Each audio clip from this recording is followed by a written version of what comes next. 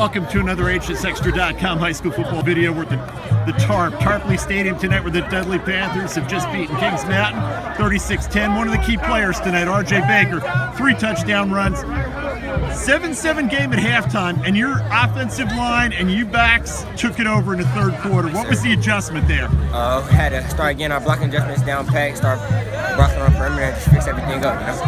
184 yards as a team rushing in the third quarter after 47 at halftime. How much fun is it to run when the line is cooking like that? Very fun. Getting in the end zone, score a whole lot of touchdowns.